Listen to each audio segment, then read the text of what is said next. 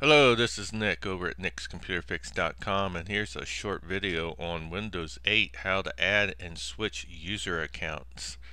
Alright, let's get started here by opening up our charms bar, and we do this with our mouse cursor. We move it up to the top right hand corner or the lower right hand corner, or we type in on the keyboard the Win key plus C, and that opens up the charms bar. Once open, go down to settings and then go down and click on change PC settings.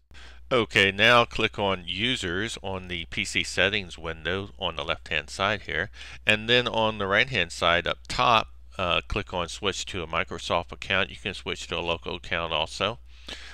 You can also change your password for that account, create a picture password. That's pretty cool. Check that out.